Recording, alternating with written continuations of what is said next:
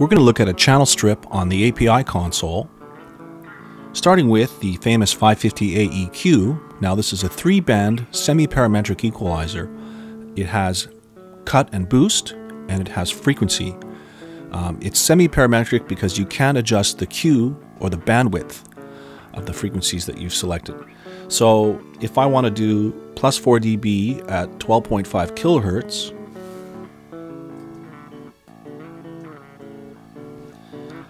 I now have what's called a peak EQ. So I'm boosting 12.5 kilohertz by 4 decibels. If I want to make that a shelf, meaning 12.5 and everything above, I select the high shelf. Now that's boosting 12.5 and everything above, that's a shelf. If I wanted to cut 4 dB at 100,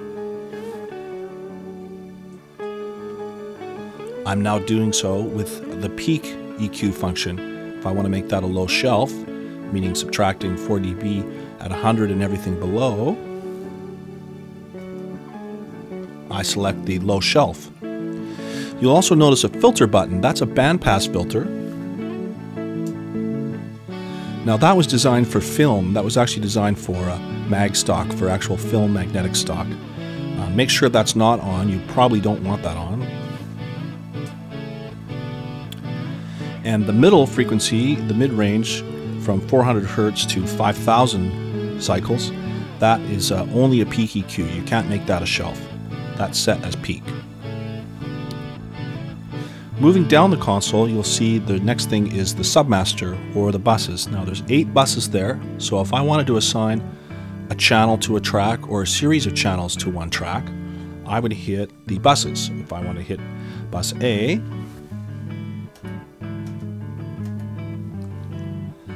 I've assigned those tracks to the very first bus. Now say I had a bunch of horns or maybe some toms and I wanted to pan between the buses.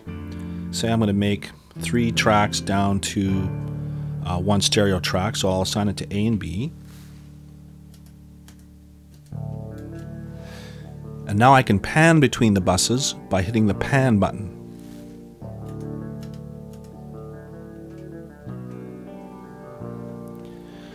So you can assign several channels to 2 buses, a stereo bus.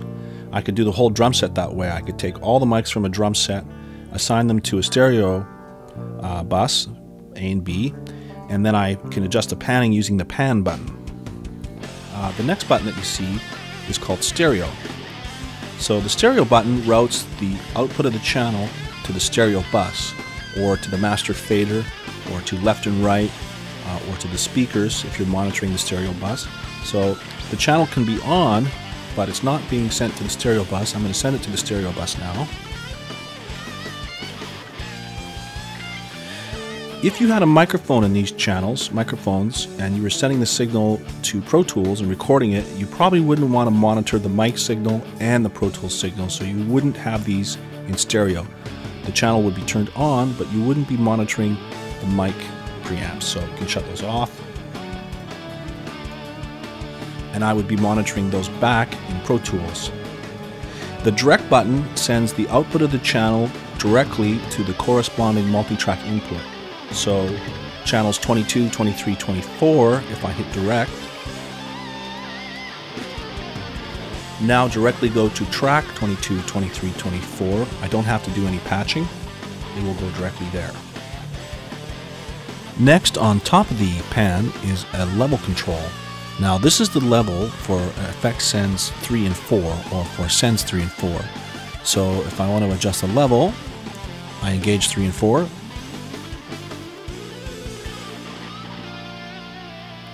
And that's my send for 3 and 4. Now that's going to be post fader send. If I'm mixing, I likely want it post fader. If I was using that signal for some sort of monitoring, I would probably want it pre-fader. To do pre-fader, you hit the pre button. That makes all the sends pre-fader. However, when you're mixing, generally you want that post-fader.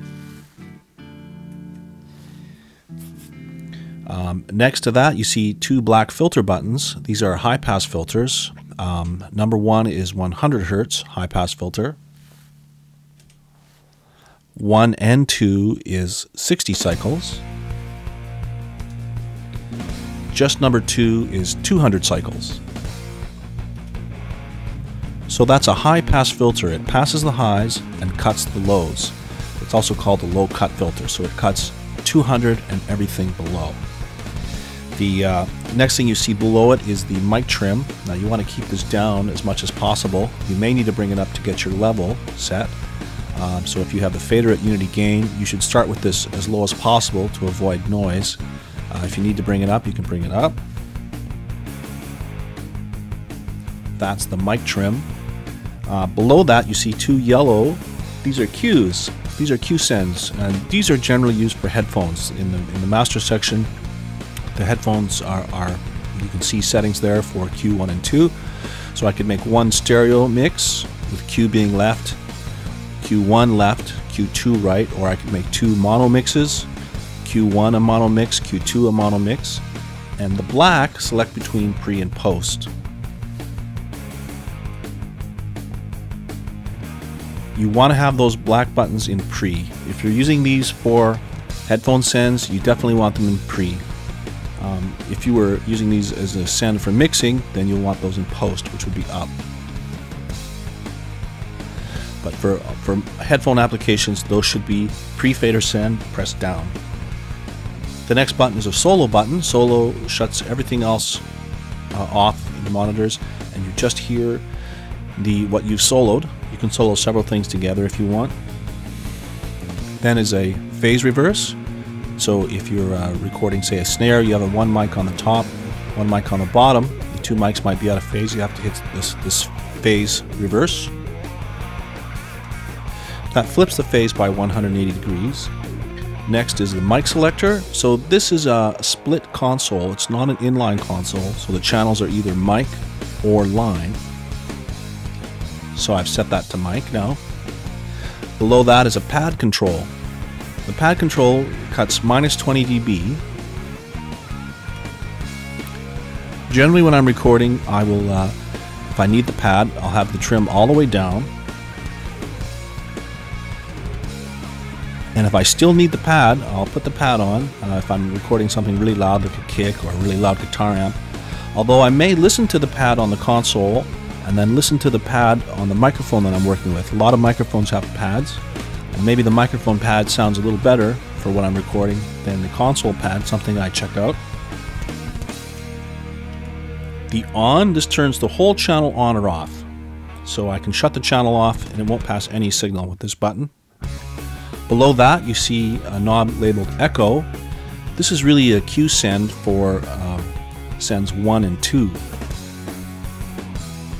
And then I have to press down the 1 and 2 buttons to engage it. Again, if you're mixing, you want that in post fader send. If you do want it in pre-fader send, you hit the pre button.